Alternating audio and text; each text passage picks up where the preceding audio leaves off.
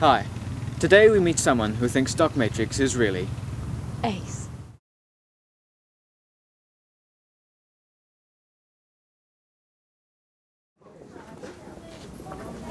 Hi, we're at the Greenwich Observatory, 22nd of August, 88, for Doc Matrix, and we've been lucky enough to run into Sophie Aldred. Sophie, what are you doing hanging about here? Well, I thought I'd come and do an interview with you.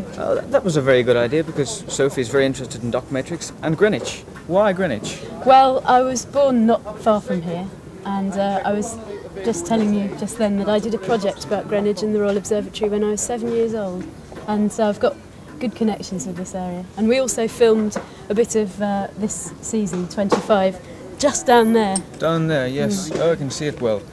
Yes, well, a fan of Doctor Who as well as an actress, is that right? Ish, yes. I Ish. used to watch it when I was little, but I think most British children have watched Doctor Who at some time or another.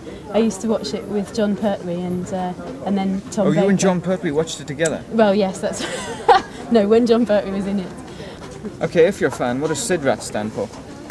Crikey, I don't know that one. I can't be that good a fan, can I? It's just as well because I didn't know either. Oh, right. Yes. The character of Ace, how do you feel about it? I mean, look at this. Can we get, yes, a Dalek. You're also for wearing badges and things, because Ace already has a Fanderson badge. What connection is that with you? Well, the Fanderson badge is in fact Sophie Aldred's Fanderson badge, and I joined about 5 years ago, I suppose, when I was at Manchester University and I was doing my dissertation for my third year. I was allowed to do it on Jerry Anderson because I used to love Thunderbirds when I was little, and in fact when I was about 3 I thought I was Scott Tracy and I had to be called Scott and go running around in the I see, you had to do the this uniform. bit. Yes, that's right. Yes, you had to go about in strings and things. That's right. Oh, I see. But strange girl I was. I grew up and became a Fanderson member instead. Do you ever have any arguments or any disagreements about the character of Ace? Occasionally. I mean, I've been very fortunate because I've been allowed to do a lot with the character. And once the initial character was created in Dragonfire, I've been able to take that character, and the writers have been brilliant this season and have given me lots of really good scripts to work from. And the character's developed an awful lot the way I wanted it to. And I think the writers have all been very keen on writing such a strong young female character for a start, and it's been quite exciting that way. And yes, I mean, if there have been things that I haven't thought have been right, like certain expressions or whatever, I've said, oh, I don't think I'd say that, you know, and they've said, well, what would you say? And in fact, the script editor Andrew Cartmel has got this his new toy is this little sort of computer thing, and he sits there for hours typing in words and expressions that Ace would use and kind of storylines and things like that. So whenever I come up with something, I go over to him and say, and he types it into his little computer thing. So it's been great, the input I've had. Well, talking of writers, it appears that the character of Ace is so far a little, getting controversial here, OTT. How would you agree with this, Sophie? Well, I mean, it's quite difficult to judge, I think.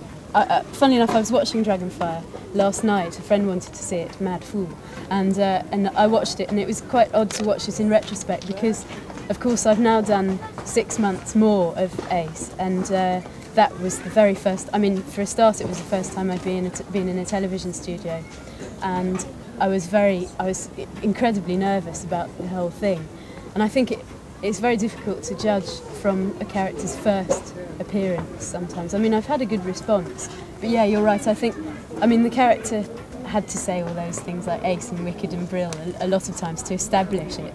And now that that character's been established, I think the writers have taken it and toned it down a bit and developed it an awful lot. I mean, Ace isn't just going to go running around throwing Nitro 9 around and She's shouting going to mellow. Wicked. She is going to mellow. She's going to mellow in places. Well, the character then, as it stands and as it's going to be, is it going to complement the character of Sylvester's Doctor?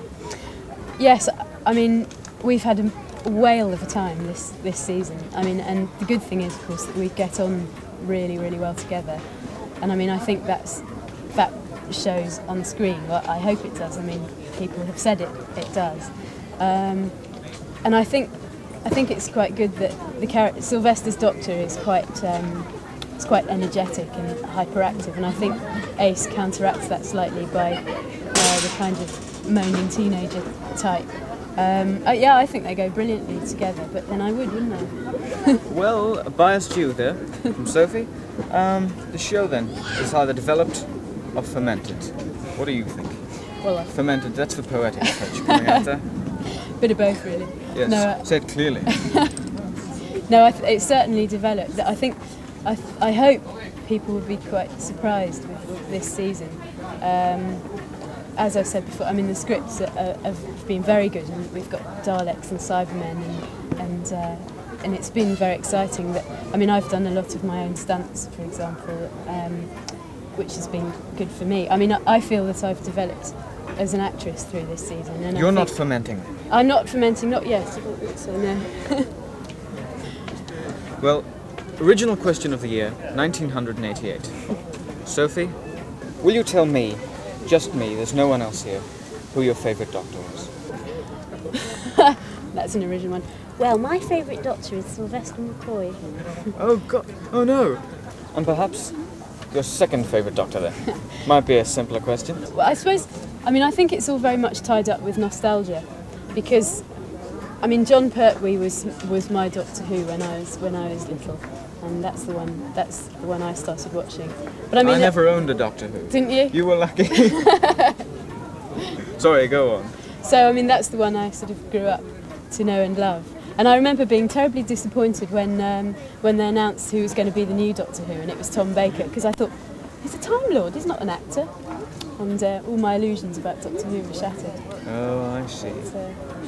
Ladies and gentlemen, at this point, the interview will become increasingly silly. Sophie, how do you feel about Green Gunge in Doctor Who? Green Gunge? Yes. Well, I've seen a lot of Green Gunge, I can tell you. Seen a lot in your time, Yeah. have you? Yes. I've seen Green Gunge, I've seen Red Gunge. Red Gunge? Yeah. In You've seen Doctor Red Who? Gunge. Yes, lots of Red Gunge. There is Red Gunge then. It's a pretty gungy season, really. And can you do any Doctor Who impressions, Sophie? Yes, well, my first impression, it's Sylvester always tends to get a bit hyperactive at times, and he annoys directors by, in very tense moments of filming, coming up to them and going, what if we do this? And generally annoys the director by suggesting something that's completely inappropriate at the time. So that wasn't very good, was it? I'm not very good at Doctor Who impressions. I think you better ask me something else. Yes, we'll get back to something semi-serious here. And there's been talk of a new producer for the show, for Doctor Who. What then, after all this chat, would a new producer bring to Doctor Who? What do you think he could bring to it? Well, it's peculiar, this new producer story, because it's everything's very much under wraps, and I mean, I think Sylvester and I are the last people to hear about anything. I don't know whether there is a new producer, but I mean, John's been brilliant, and I mean, I think he does his job wonderfully. I mean, I don't know anyone who could put up with some of the stick he's had, and he's brilliant at the organisation of it. He knows a lot about the history of it. I think it's going to be very, very hard for a new producer to assimilate all the history and background of Doctor Who, which, as every fan knows, there's just masses for a new producer to get to know. I mean, John he grew up with Doctor Who and was a floor manager and all that kind of thing. I think a new producer's going to have a really tough job to keep it running as smoothly as John has, certainly this season. And it's going to be a shame if John does leave, because they've managed to, the relationship between the script editor and the producer this year, Andrew Cartmel and John Leslie Turner, has been particularly good. And I think that's going to be very... back, yes. Had me worried there.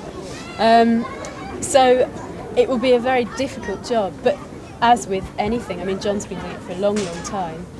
He's obviously, he feels this, it's like his baby, but sooner or later that baby grows up and he's got to leave at some point.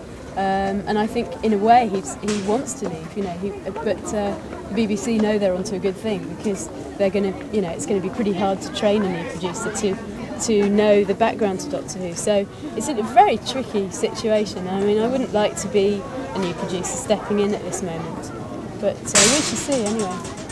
Well, I'm afraid we're going to have to get serious again, and we're going to have to stay serious because we're coming near the end. So, what news of Ace? for season 26. Is she to stay on?